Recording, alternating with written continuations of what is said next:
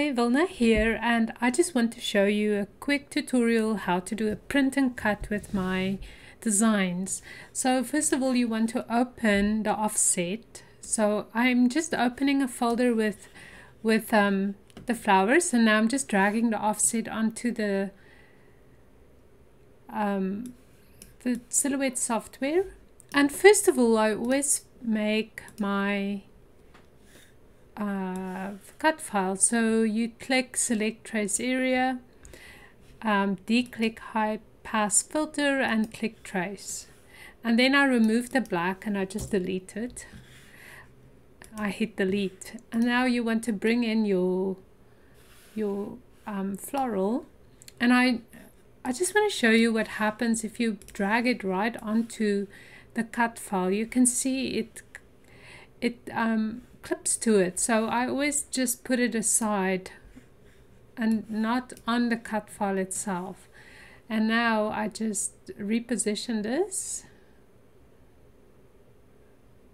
until I'm happy, and then I click and drag over both of them and right click and say group, and now you can make them smaller or bigger, and the red lines are on there. If you just look carefully, you'll see there's the cut line, so it's still on there.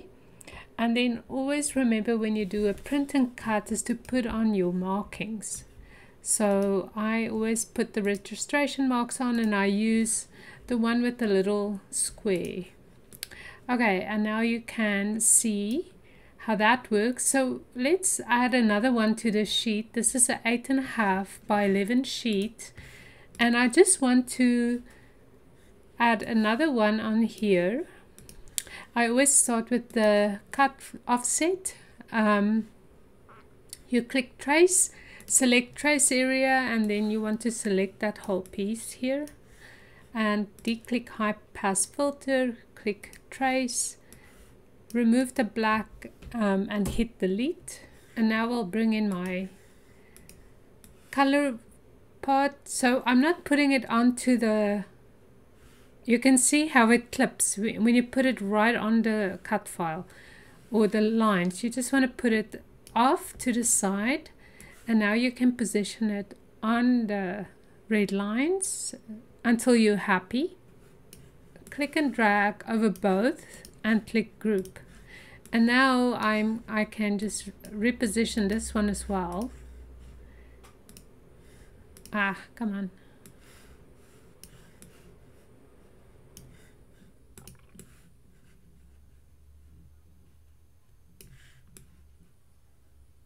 And there you go.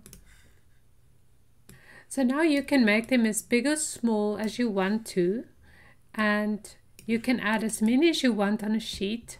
Doesn't matter how big your printing area is. So if and you print on a 12 by 12, you can keep on adding more of these designs, you know, to your paper, and then you just always want to go up to file and then print page setup, and make sure that your printer is selected and the size of the page that you're using, and then you can go ahead and click print.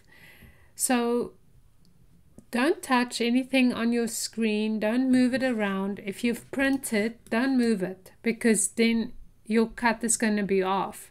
So you click print, it prints, you feed it into your Silhouette Cameo, and you click cut. So right here, and you click cut. I have my own setting. I like to work on a higher setting, and I love to do a double cut. And then you just click center silhouette and it will cut. So I hope this helps. One more thing, if say you have a wide format printer and you want to change your size of your paper, then you can just keep on adding designs, right? So I never make mine small before I have grouped them. So I'm just going to make the cut file. So there's the red lines, that's a cut file, and now I'm just going to bring in the illustration, I'm going to position it over the cut lines, and then I'm just going to click group, and now I will resize it. So I never ever resize my illustration before the cut lines are made and then they are grouped. Once they are grouped, then you can resize them, and now you can twist and turn them so that they will fit, you know, so that you can get as many as you need on here. The rule of thumb is just that this line here is usually the cutoff, so this little part might not cut, but sometimes it's worth for me to just do this manually, that little bit, and then I have more than one design on my page.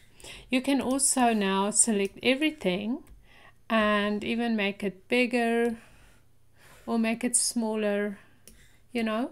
So this is just a very simple way to show you how to do a print and cut. If you have any questions, just ask me and I'll answer you in the comment section. Thank you. Bye.